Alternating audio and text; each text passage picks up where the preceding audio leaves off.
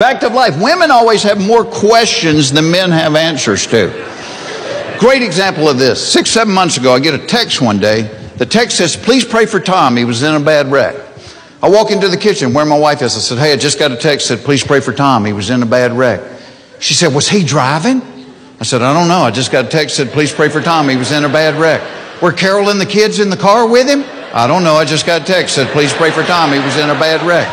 Were the people in the other car hurt? I don't know. I just got a text that said, please pray for Tom. He was in a bad wreck. What hospital did they take him to? I don't know. I just got a text that said, please pray for Tom. He was in a bad wreck. She said, well, you don't know anything. What do you know? I know you need to pray for Tom. I just got a text that said he was in a bad wreck.